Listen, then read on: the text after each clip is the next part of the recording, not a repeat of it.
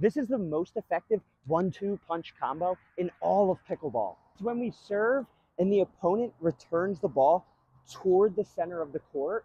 Instead of hitting our third shot drop down the middle or out wide, we actually want to pull it across our body to that corner of the court.